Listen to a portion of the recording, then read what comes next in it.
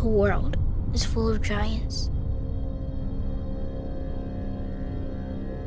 They have always been here, lumbering in the schoolyards, limping through the alleys. We had to learn how to deal with them, how to overcome them. We were small, but fast. Remember? We were like a wind appearing out of nowhere. We knew that being clever was more important than being the biggest kid in the neighborhood. As long as we keep our heads down, as long as we work hard, trust what we feel in our guts, our hearts, then we're ready.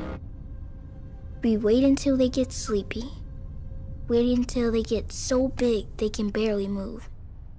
Then we walk out of the shadows, quietly walk out of the dark,